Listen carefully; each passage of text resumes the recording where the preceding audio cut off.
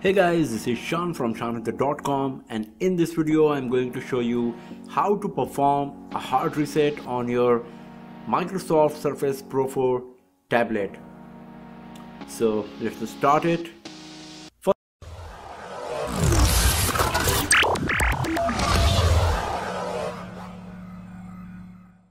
First of all, you have to go to the list of application to access the settings. So first of all, just tap here and then scroll down to settings, then just tap on it.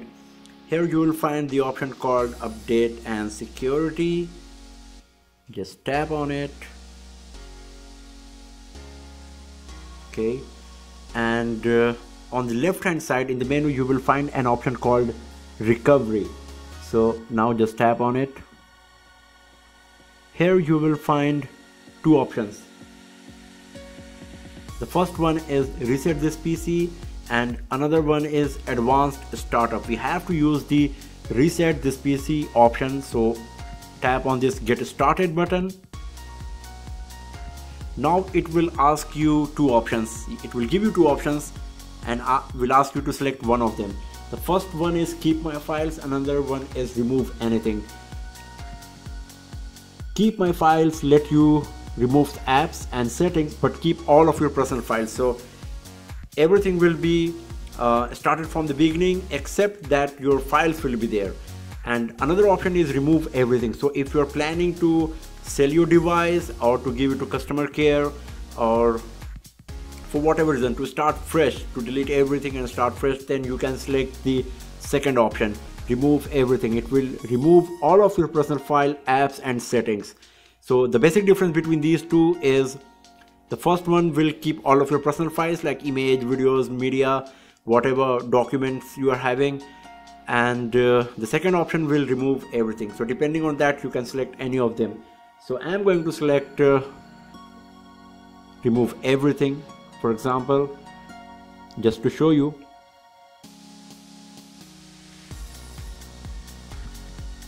So now it will ask another option, do you want to clean the drives too?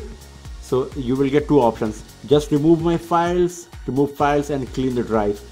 So the difference between these two is the first one is faster process and the second one will take lots of time. It also says that this might take a few hours but will make it harder for someone to recover your removed file. Use this if you're recycling this PC. So if you're going to sell your device to give it to anybody else and you had some private data earlier and you do not want anybody to access them, because we know that people can retrieve the deleted data as well. So for better privacy and security you can select the second option or you can go with the first option. So here I am going with the first option because I am making this video just to show you. I'm not going to give this device to anybody actually right now. So right now my battery is low here, so it is showing the message that I will have to plug in my PC. We can't reset your PC while it's running on battery power. So once you click on the previous option, it should start resetting your device. Right now my device battery is low, so I cannot show you, unfortunately. I'm really sorry for this.